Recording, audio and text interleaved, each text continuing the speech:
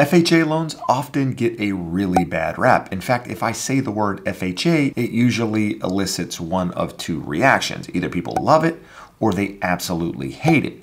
And in today's video, I want to spend a little bit of time and actually talk about what FHA is and what it's not. I personally believe that over the next couple of years, the FHA loan is going to be one of the more popular loans out there due to housing affordability issues with higher interest rates, with higher house prices.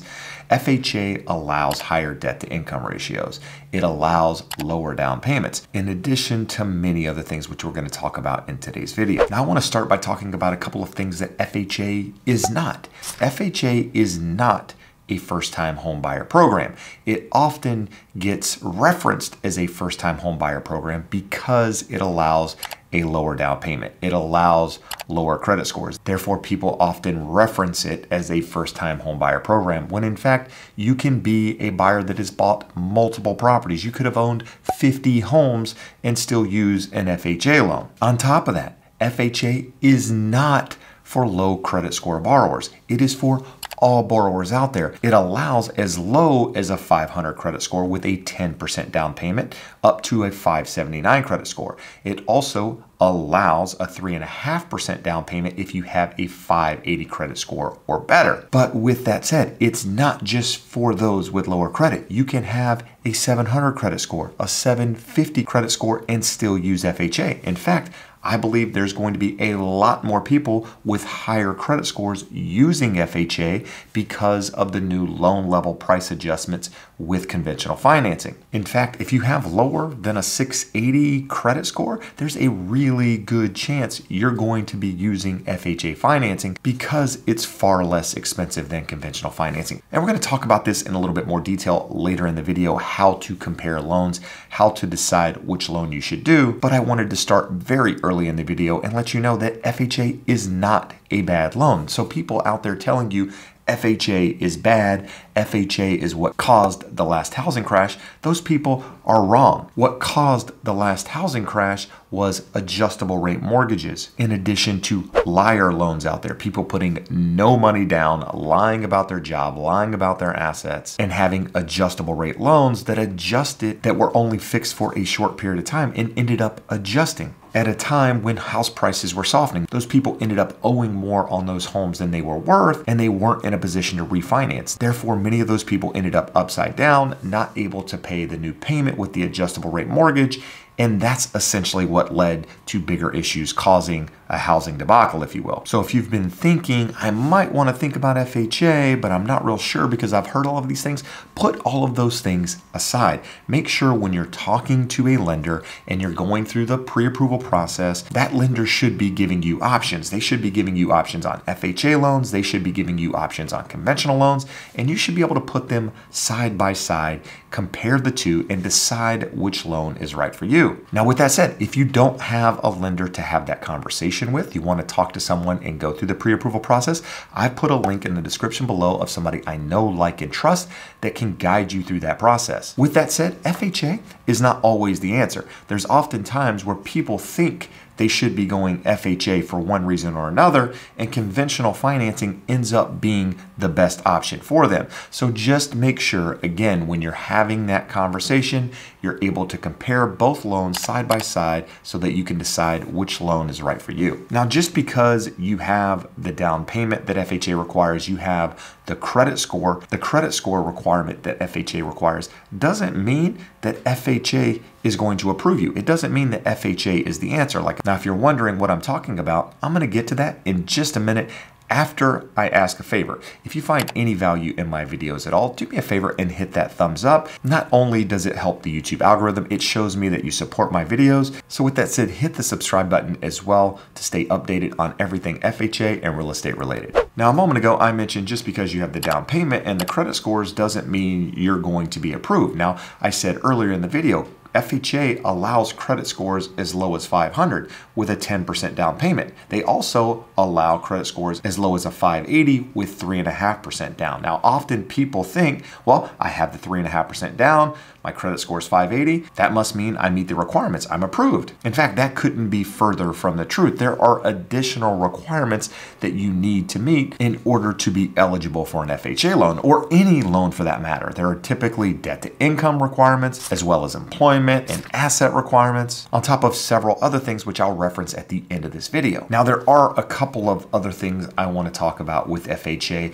that often get thrown in as to why FHA is a bad loan. One is often said that FHA requires additional inspections, and that's simply not true. FHA doesn't require any additional inspections. They don't require a home inspection. They don't require a termite inspection. They don't require any of these things. Now, as a real estate agent, those are things that you absolutely should get if you're buying a home, but they're not required by FHA. They're just things that you should be doing on your own to make sure you're buying a house that doesn't need a ton of work. That said, FHA appraisers can be a little bit more strict when appraising the property because properties can't have chipping paint. On top of, the property needs to have a stove. It needs to have a working furnace in the property to be able to provide heat to the property. Those are requirements in the home, along with things like running water. And when the appraiser's there, they're going to check those things. So if you're looking to buy a property that needs a ton of work, almost like a complete remodel, then the standard FHA loan might not be right for you. But FHA has another loan. It's called the FHA 203K, which allows you to rehab a property. Now, the process with that loan is a little bit different than your standard FHA loan. So just because the property needs some work doesn't mean that you can't do it with FHA. It just means that it's going to be a different process. Now, another thing I'm often hearing is that FHA loans take longer to close. Simply not true. FHA loans shouldn't take any longer than a conventional loan in most cases. In fact, with the last couple of FHA loans that we've done, we've been able to shorten the time frames from the typical 30 days and close a little bit sooner than we would have otherwise. Now, there's two things with FHA that I think are really important, and I want to stress these when I talk about them. The first one is FHA does allow you to buy multiple units, 3 to 4 units, with just a 3.5% down payment.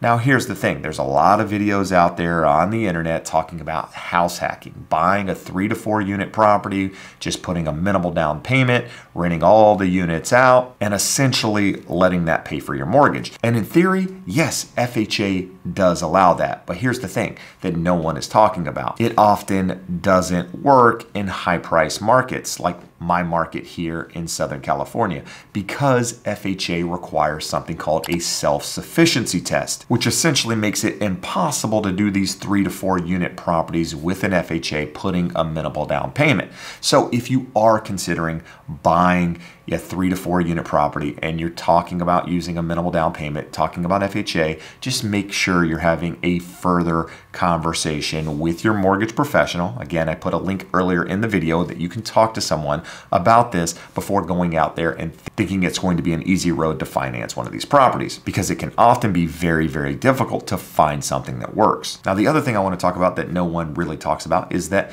FHA loans typically have much better interest rates than those of conventional financing. In fact, at the time I'm shooting this video, a conventional 30-year fixed is sitting somewhere in the mid 6% range, 6.5%, whereas you can get an FHA loan for somewhere around 5.5%. So almost 1% better using an FHA loan. Now, a lot of people out there are going to say, well, FHA requires mortgage insurance. Well, here's the thing. Conventional loans also require mortgage insurance when you put less than 20% down. In fact, if you have lower credit scores with conventional financing and you're having to pay for mortgage insurance, your mortgage insurance is likely to be very, very expensive. Whereas with FHA, regardless of your credit score, you pay the same mortgage insurance. So as of today, mortgage insurance with just 3.5% down is sitting at 0.55%. So if you're able to get a 30-year fixed rate at say 5.5%, well, if you add the mortgage insurance to that, we call this the blended rate when you have the mortgage insurance and the interest rate added together,